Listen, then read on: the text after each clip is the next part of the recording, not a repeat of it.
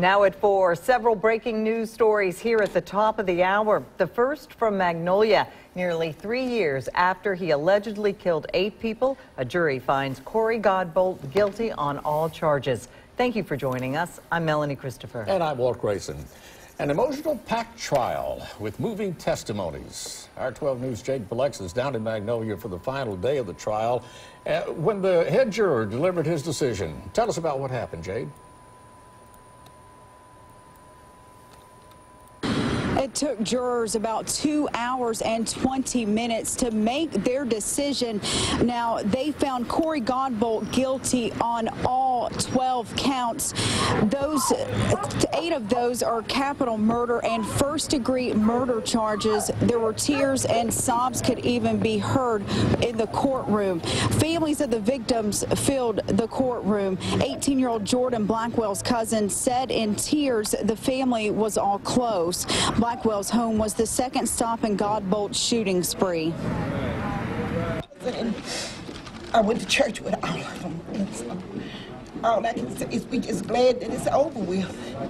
You know, just about over, and we just hate that this happened to our community.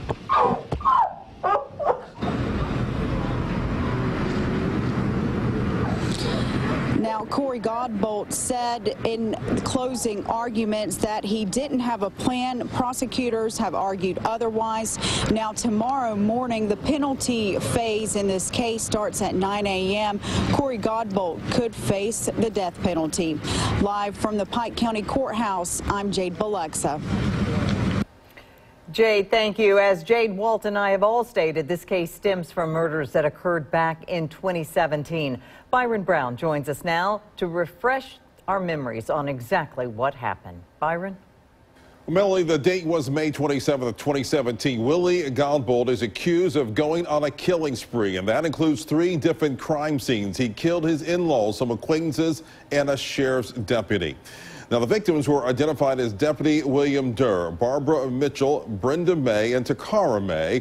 All of these victims were aged 35 or older. Others included Sheila and Pharrell Burridge, ages 46 and 45, Jordan Blackwell, who was 18 at the time, and 11-year-old Austin Edwards. Shortly after the murders, Godbolt's Boca Chica home burned down, and the community and family members speaking out about the victims and the person they thought they knew in Godbolt.